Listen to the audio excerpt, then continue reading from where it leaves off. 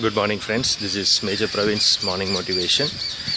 I was talking about procrastination this week, and today I'm going to give you the tips for avoiding procrastination.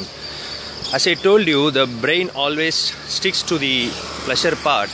What you can do to avoid procrastination, you can start combining something called temptation bundling. Yes, suppose you want to watch a TV program, you can do along with your everyday activity like ironing your clothes, keeping your house neat. Suppose you want to do exercises, you can play some good music which you like along with or some audio books which you can hear along with your everyday exercise routine. Or you can take your friend along so that your friend and you can discuss some things during the exercise time, so that even if you feel like missing it, your friend might. The commitment of having a friend while working out will help you. So thanks for watching. I'm going to share more tips tomorrow. God bless you.